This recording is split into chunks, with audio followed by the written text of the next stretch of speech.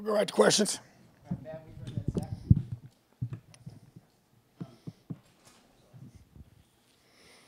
Coach, defense was playing really well early on, then you get the penalty on Micah and he gets ejected. I'm not saying it's all that, but it seemed like kind of momentum shift and kind of a little bit deflated on that side of the ball, and guys kind of let some things happen that you normally didn't let happen after he got ejected. Yeah, it was massive, without question. Changed everything. I guess talking about Michael, he has 3 picks. He also has a couple touchdown passes. I think also some drops. I mean, is it one where you maybe look at him and ask for better decision making, but also maybe his receivers and ask for a little more help for him at times? Oh, I agree. I thought several drops out there by some of our key guys that we're counting on. It's a collective group. It's the offensive line. It's everybody, and it's better decision making by him. You got to protect the football. You know, to me, these are, you know, against a good team like this, and they're a good football team, you can't make those kind of mistakes. You can't turn the ball over. You can't be in the red zone, tight red zone, 3 times and get no points. You know, so that's, to me, that's the game right there. 3 trips in there, no points. Tom, that decision early on 4th down to go for it didn't work, but was it just a matter of just trying to be as aggressive as you can be early? To me, I had to have coming in this game, the kind of offense that they have, you don't beat them kicking field goals. It's 4th and 1. We muffed the snap. And then everything just kind of, you know, so there's another ball security issue to me. We didn't handle the snap, and then we just didn't get it. So we should have converted. I'd do that 10 times out of 10. So you got to score touchdowns, and we did not. So this one's on us. Yes. Coach, with Penix's struggles, how are you going to evaluate the quarterback position this week? And is a change, you know, something that's on the table?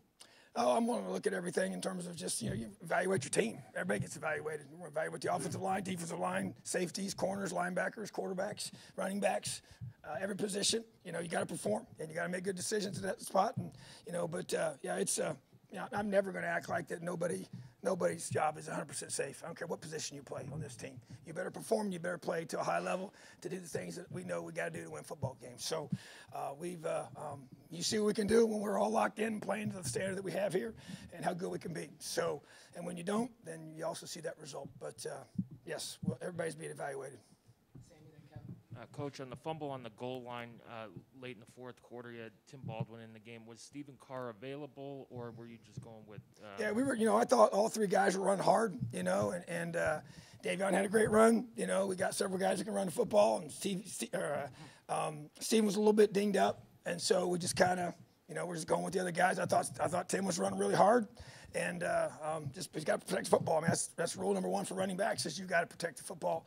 No fumbles are allowed in that room. And so they got to execute, you know. So, but we're just trying to rotate guys, and I thought he was running the ball really hard at that time.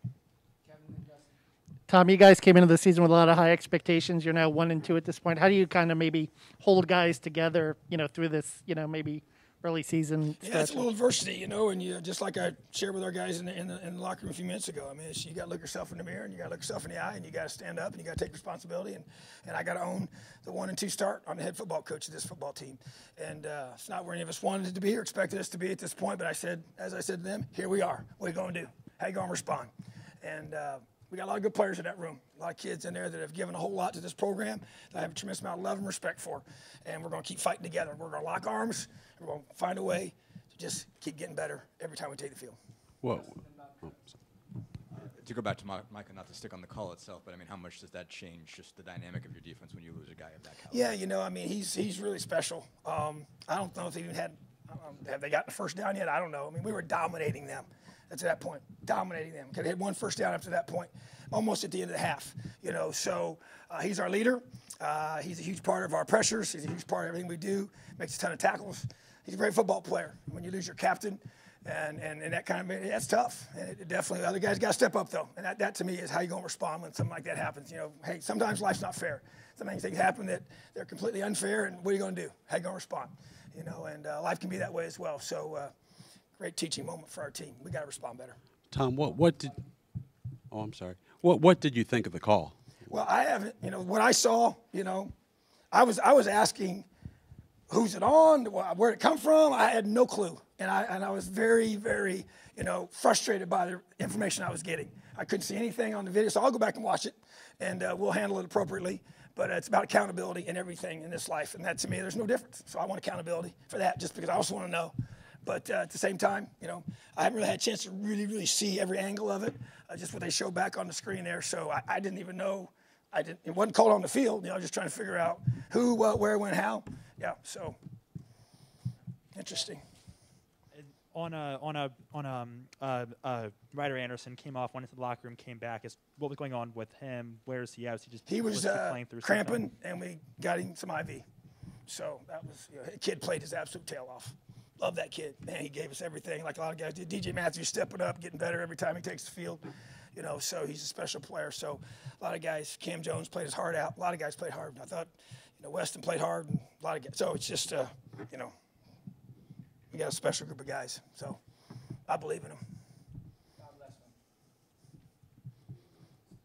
bless them. Tom, if you could just speak to the atmosphere today. I mean, it's not something we see very often. You know, matter of fact, one of our players reminded me, he said, Coach, a few years ago you had to go out and try and give away tickets in the students, you know, center, and not even everybody at that point wanted to take them, which is true. And it's changed a lot. So I want to thank our fans. I appreciate them. And it's awesome. Appreciate the support.